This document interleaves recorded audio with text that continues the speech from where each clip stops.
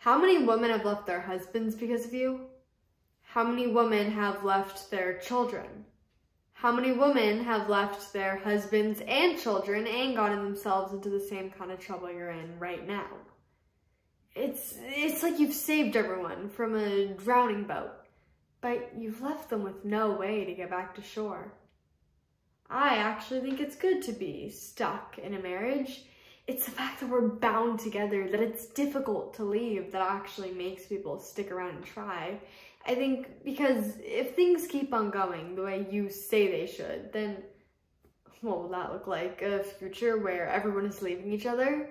That in a lifetime, one person will have tried to be with, what, 4, 5, 6 people, but always just skating through their lives, never able to settle or slow or experience anything that takes any real difficult time. Never finding a home, never finding a place to rest, a person to rest with, never finding a person who knows you. And that sounds, and what do I know, but that sounds so sad and so lonely and so deeply unsatisfying, this future where we're all just nomads. Is that really what you want?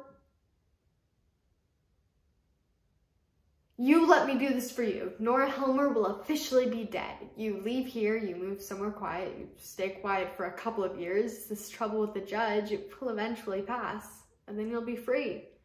Free of Nora Helmer. That's what you've always wanted from the very beginning, isn't it?